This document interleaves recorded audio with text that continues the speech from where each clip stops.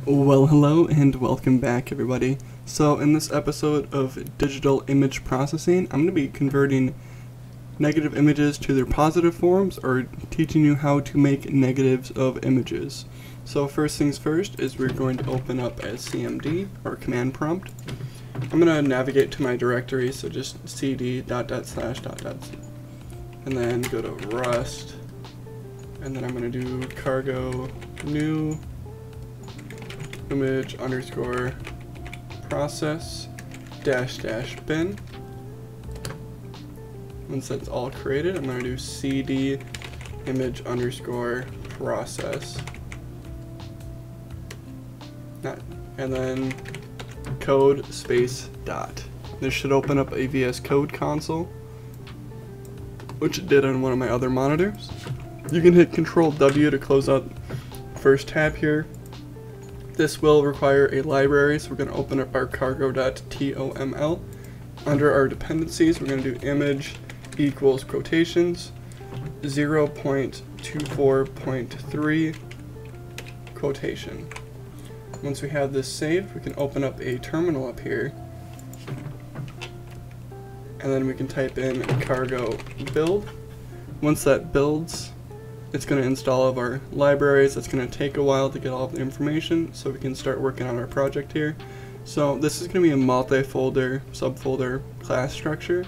So I'm going to add a new folder right away. I'm going to call this process post underscore process. And then I'm going to make a file also called post underscore process, and then .rs is the file extension for Rust. This folder is not going to hold much. It's just going to hold our name of our function, which I'm going to call it negative. I'm going to do a semicolon, and then within our post process folder, we're going to make a negative.rs. This post process here just tells our main how to get to this negative folder. So once we're in our negative file, we have to use our libraries. So we're going to use space image double colons squirrely brackets, and we're going to need a generic image view, a dynamic image, and a RGBA image. Close that out with a semicolon, and I'm just doing extra space. We need a public function. I'm going to call this adjust. You can call this whatever you want. This is just going to be adjusting our image, and we need our input image, so we're just going to do in image colon, and this is going to be a pointer, or we're going to borrow this as a dynamic image, and it is going to release a RGBA image. Open up our squirrely brackets. Now that we have our image here, we need to get the dimensions, so we're going to let parentheses width, comma, height equal in underscore image dot dimensions. If I can spell dimensions right, and then brackets. Now we have our dimensions. Now we need to set our new image, because we have to cast this, because this is not mutable. We'd like to keep this one the same and then export an RGB image, so we have to make a new one. So we're going to let a mutable out underscore image equal an RGBA image, and then colon colon new width, and then height, so we have the same dimensioned image. After we have that, now it's going to be time for our for loop. So we're going to be going through every one of the pixels in our original image and then converting it to the negative form. So we're going to go all of the y's first, so for y in 0 dot dot height, squirrely brackets, and then we're going to do for x in 0 dot dot width, squirrely brackets. So now that we're going to be indexing through each one of these, now we need to get our pixel data, so we're going to let immutable pixel. This is mutable because we have to change it to its negative form. So we're going to do our pixel equals our inImage.getPixel. So underscore pixel. This is going to be at our XY location. Now that we have our pixel, Now it's time to loop through each one of the different colors inside of the pixel. So for I in 0.3, because there's the 3 different colors, RGB. We don't need to worry about the alpha, because if it is a fully opaque image, it would just disappear. And then now with inside of our pixel, we're going to be doing the index of I. We're going to set that to equal 255. We have to set this as a U8 because that's how pixels are stored, as unsigned 8-bit integers. And we're going to do our pixel of the color that we're currently doing. So this is what gets us our negative, is we're converting. So if this was 255, it would be converted to 0, so pitch black. And then now we need to set our out image. We need to put the pixel inside of here, so put underscore pixel at our XY location, and then our new pixel, which is PIX. And then at the end of this function, we are going to return our out underscore image, and now our negative function should be fully implemented. So now it's time to go back into our main.rs folder.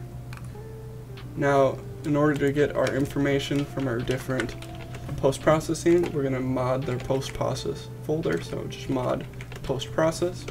This gives us access to our negative image. Now we need to do a use image, so we need to get all of our different libraries.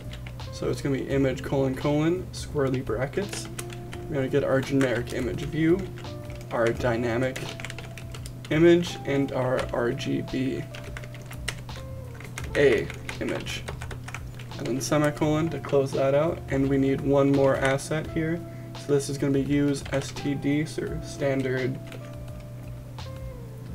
standard libraries. We're going to do path, and then another double colon, and then capital path. So this is how we're going to save our image. We can print the hello world here just so we can see how long it takes to do our images. So we're going to let our image equal image : open. So this is how we're going to get our image. And then my first image is going to be a pug.png. And then we want to unwrap this. So unwrap just gives us back our value, and then if it can't find it, it just panics and quits out of the program. And then we're going to let negative underscore image equal post process : negative : adjust. And then this is going to be our in image. Now this should give us back our image. So now all we have to do is let our path equal capital path : new, and then whatever we want to call our new image. I'm going to call this neg pug.png. That's going to be our new image name, and then we can put a semicolon at the end of that. And now we need to save our image. We're going to do neg underscore img, and we're going to do .save parentheses. Now we need to import our path, so that's just going to be at path, and we need to unwrap this so we make sure that it gets called. And then turn that value to img instead of in image. Now this should be all of the information we need. Oh, we need to put in ampersand ahead of this so we tell this function that it can borrow our information. So I'm also going to import a JPEG for this.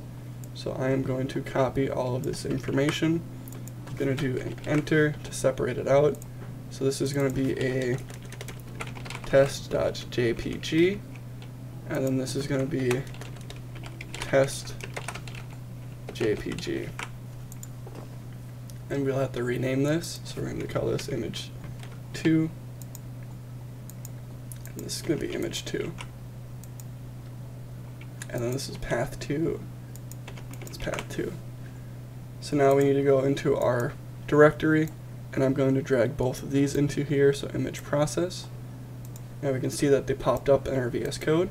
So now if I hit run on here, it might take a few seconds. So now if we look in our folders, we got our negative image of our pug. So we can open up this. So now we can see that we have a negative of the pug. Quite freaky, but And it looks like our test image took a little bit longer to develop. But if we open it here, now it's black and white. And I'm not sure why it did not scale properly. Let's go through all the images. Oh, there it goes. Now it finished. Probably was still loading. Alright. I'm gonna drop in my GitHub here. So if you guys would like to follow along with my projects or get earlier updates, if you navigate to my GitHub, it will also be in the description. So you can check out my normal languages, or whenever I upload new projects, you guys can see some early insights there. And then also, last video, after I brought up how many subscribers I had, and then that 99.6% were not subscribed, that went down to 99% people not subscribed, so thank you guys so much for subscribing. And if you like the video, helps me out, comment, it just boosts my ego, but I appreciate it. So, yep, thank you guys. Have a great day. Bye.